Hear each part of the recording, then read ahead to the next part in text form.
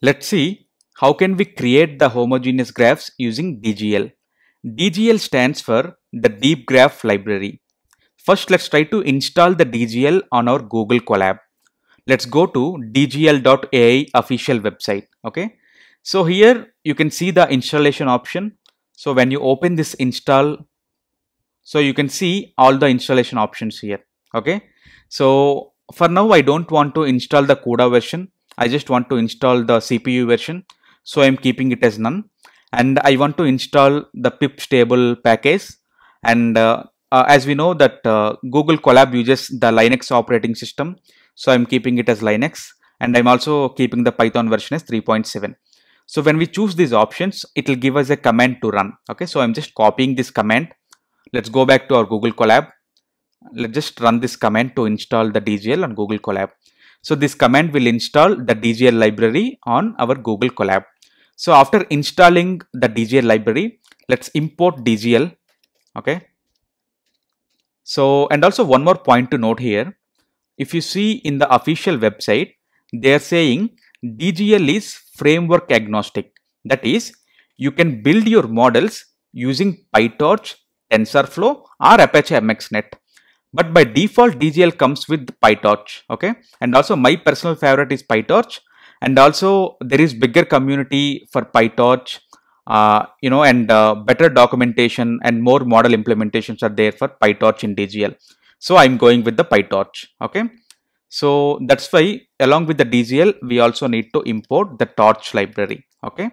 So we don't need to install Torch separately. It will install along with the DGL installation. Okay. So I just imported DGL and Torch. So now let's try to create a homogeneous graph using DGL. Okay. So this is the graph which we have already seen in one of our previous videos, but only one change. So I just make this graph as directed graph. So this is a directed homogeneous graph because all the nodes in this graph are of same type and all the edges in this graph are also of same type. And also, if you observe the node IDs in this graph, the node IDs are starting from zeros. But in our previous video, we have seen that the node IDs are starting from 1. But in DGL, everything is 0 indexed. So all the node IDs, edge IDs, so everything starts from 0. Okay. So now I'm just representing this directed homogeneous graph as a simple source node ID and destination node ID lists. Okay. So if you take any edge on this graph, every edge will have a source node and a destination node, right? So we can represent all these 8 edges using its source node ID and destination node ID. Okay. So I'm just representing all of these 8 different edges using their source node IDs and destination node IDs. So to create this graph, we have a method in DGL called dgl.graph. Okay. So let's say I wanted to store my graph in the graph variable. And let's say I'm going to create the graph using dgl.graph method. And let's see what is the input that this method takes. Okay. So if you observe, there are different parameters that this method takes. Okay. But most of these parameters are, they have like default values. So they are like optional parameters. Most of the parameters are optional. But data is the one that we need to pass. Let's see what is the format of data. Okay. So data refers to the graph data. And, there are different ways that we can pass this graph data. And one of the ways is to pass the tuple of tensors. Okay. So it's a tuple which is having 2 tensors. So one tensor refers to the source nodes. The other tensor refers to the destination nodes. Okay.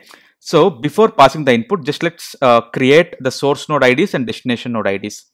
So I'll create source node IDs. So I'll create it as a tensor. Okay. Tensor of source node IDs. So what are our source node IDs? So these are all our source node IDs. Okay. So I'll put it as 0, 0, 0, 1, 1, 2, 2, 3. Okay. And also let's create the destination node IDs. Okay. Destination node IDs. Okay. Again, I'll create it as torch.tensor and the values are 1, 2, 4, 2, 3, 3, 4 and 4. Okay. So now this tensor represents our source node IDs and this tensor represents our destination node IDs. Okay. So you can see there is a edge between node 0 and node 1. Similarly, there is an edge between node 0 and node 2, node 0 and node 4, so on. Okay, so now we have created two tensors, one tensor of source node IDs, other tensor of destination node IDs. Now DGL graph accepts a tuple of tensors, right? So now let's just pass a tuple of source node IDs, okay, tuple of source node IDs and destination node IDs okay.